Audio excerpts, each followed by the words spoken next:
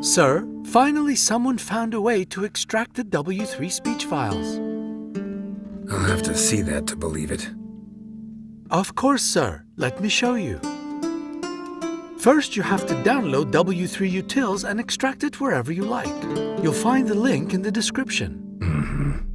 Then, open Batch Extraction file with Notepad to set your Witcher 3 install directory and the language you wish to extract. And? Then run the Batch Extraction file and wait. After that, run the Convert to Wave and OGG batch file. This will take a while. When the process is done, two folders will be created, Wave and OGG, both containing their respective formats. Fine. Gotta give this some thought.